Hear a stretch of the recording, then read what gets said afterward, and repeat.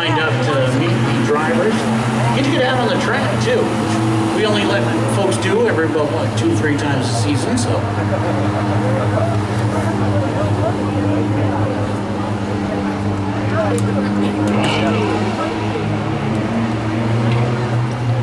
There we go. All right, so lights are off on the pace truck. We're ready to get back into action now. Leander Martin's going to start at the front, to her outside, the Ford J of Joe Petula.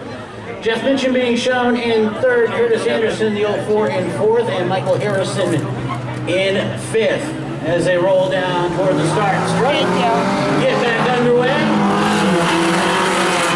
Set a tough break for Travis Pouliot, who was running a really good race, holding on to first place the whole race. Now as they head down into 3 and 4, Leander Martin pulling away a little bit in first. There's a good battle now between the 3 and the 4. It's Minchin in the 3 now, pulling into second place. Petula now on the outside as that 48 gets by him. Again, that outside line not working for too many cars today. White flag flies for Leander Martin. For her, meanwhile, the battle for second and third.